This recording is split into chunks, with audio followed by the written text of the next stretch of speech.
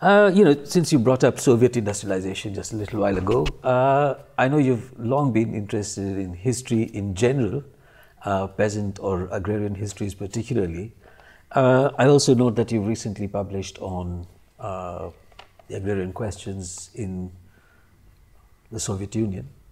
Why should we, at this point in time, go back to reading pre- and post-revolutionary Soviet history or Russian history? There are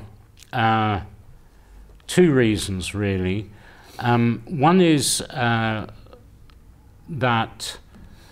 the Soviet legacy is a terrible millstone around the socialist left, and you don't need to be as it were, a paid-up Trotskyist to observe that.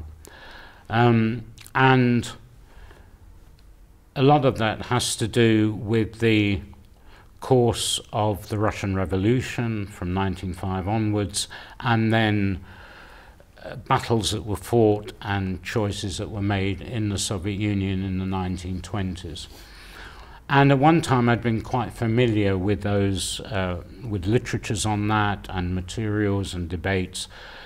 And I took the opportunity of a special issue of Journal of Peasant Studies on the bicentenary of Marx's birth to go back to that. It's kind of very striking that Russian Revolution was almost exactly in the middle between Marx's birth and today. And I reread all the work of Theodor Shanin, which was extremely fruitful, and I read and reread some of the more recent literature. I couldn't cover it all, it was far too great. So I wanted to see what was at issue there. And it also reminded me that one of the great differences between the Russian Revolution and the Chinese Revolution, as many people pointed out, is that the Bolsheviks really had no social base in the countryside, whereas the Chinese party did through the long struggle for liberation against both Kuomintang, of course, and Japanese occupation.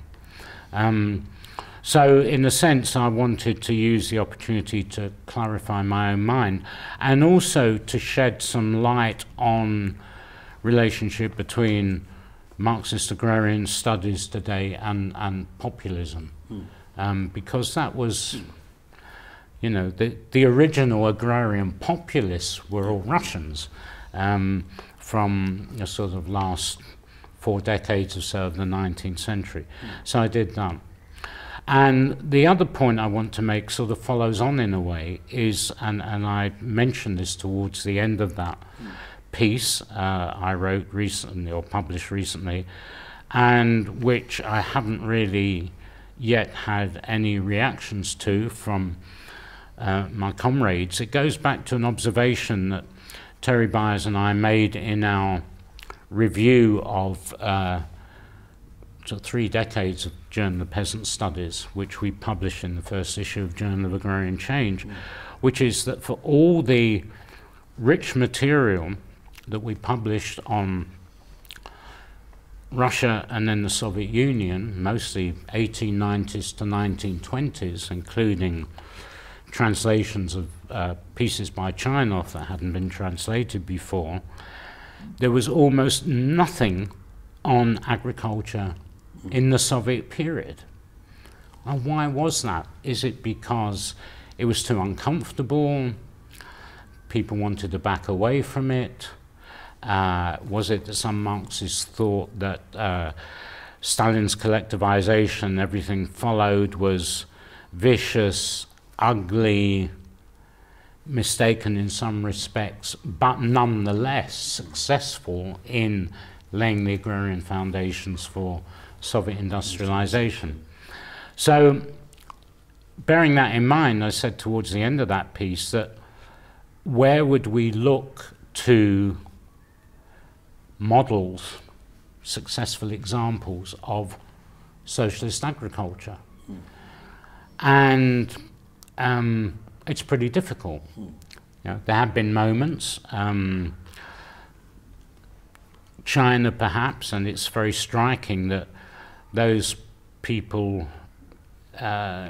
loosely called the Chinese New Left, are looking back at the history of communes in China as agricultural industrial complexes and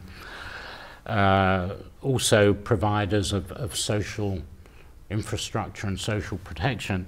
They're looking back at aspects of those to see if something can be retrieved from that. And we have other experiences, Cuba, Nicaragua, and so on, Vietnam, until it also disbanded the communes.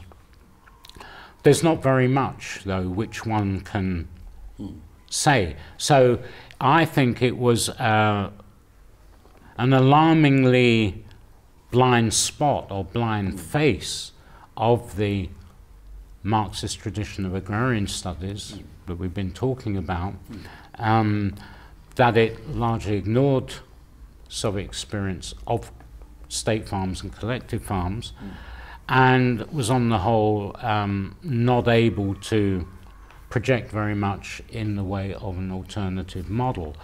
And that's of course where the populists are very strong, I would say, ideologically, if not necessarily analytically, is their idea of the peasant community, which itself resonates the debate around the Mir, the Russian peasant commune in the late 19th century, Marx's comments, which were invited by the populists of the time, you know, and which Theodor Shanin collected into that well-known book, Late Marx and the Russian Road.